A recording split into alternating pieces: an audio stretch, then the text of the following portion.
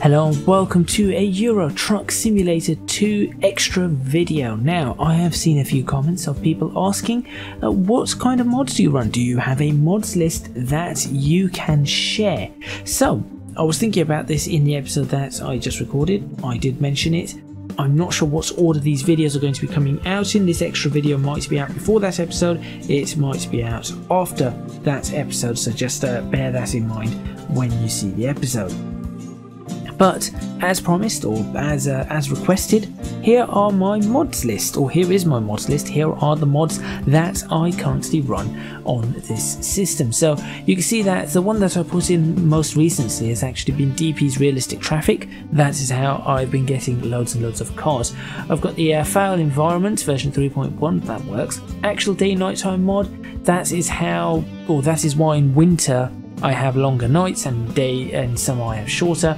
Realistic Headlight, Realistic Flares, pretty good to use. Realistic Truck Physics, I used mod version 8, so that's what I used there. Sound Fixes, and by the way, this order is a good order to have these in. Sound Fixes pack version 21.58. This all, by the way, is for version 1.41 of Euro Truck Simulator. Obviously, when the game updates, some of these may change. For example, Promods that you see on screen in front of you will probably change to version 2.57 at that point in time.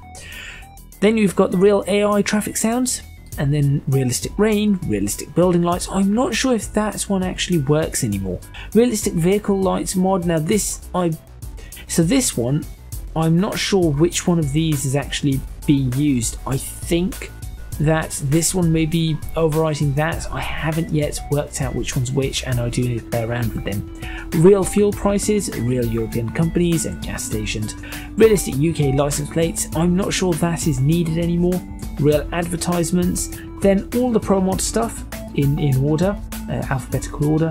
Then all the Jazzycat stuff, so the painted traffic, the AI traffic, the BDF traffic pack, trailers and cargo, bus traffic, overweight trailers and cargo, realistic vehicle colours. Then after the Jazzycat stuff we have realistic vehicle colours, which does work with the Jazzycat mods.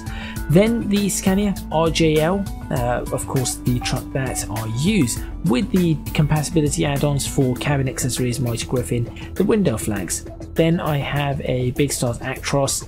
I might take that off because I do not tend to use that. The Scania drivetrain revision, there are drivetrain revisions for all the manufacturers, so just put the one on that of the truck that you are using. For example, if I just click on that, you will see that there's a Volvo one, there's a Renault one, and there are other ones as well. So you could grab that for the cab that you have.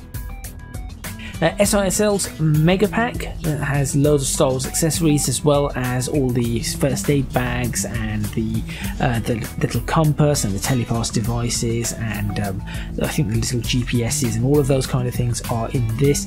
Magazines, bags, duffel bags, camping stuff. Basically whatever you want to customize the inside of your truck. It says featuring Star Wars DLC. Yes, there's lots of Star Wars things in there. High resolution gauges for the RJL trucks and the standard trucks, and dual scale gauges for UK trucks. Basically lots of Scania stuff there. Iveco Australis, again some gauges. The heads-up display GPS, this no longer works it seems. Actually no, correction, this is working now. It has been updated. In the last video it was working, so that has been updated. I'm fairly sure that, actually I'm just thinking about it, is that a separate GPS? Just to have a look at my videos, the heads-up display should be in the middle. I may have put a separate GPS device up because this no longer works, so just be aware of that. This one I'm not sure about. I'm not sure if I really use that. Some wheels, tires. The beacon fix for the 1.40 plus for Big T beacons. This is where I had the beacons problems, followed by the Big T beacons, and then 2x cash, double earnings because of YouTube, and Borman LED multi-lights pack. It would be interesting. It would be nice if we could do 2x cash for YouTube as well.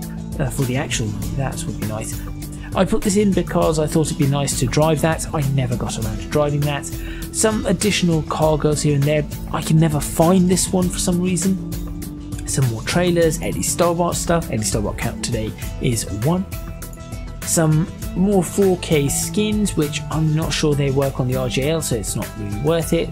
Coffee and donuts, some more tyres, again loads of tyres, and then an add-on pack which probably needs to be further up, and that's it. That is my list of mods. Nothing special, I just do it in a specific order. So I'll have things that affect the whole game at the top, sound fixes, things like that, traffic, environment, sound fixes, all of that sort of stuff goes at the top. Then I will do Promods, then I will do trailers, Jazzycat stuff, realistic vehicle colors, then the trucks that I'm using with compatibilities.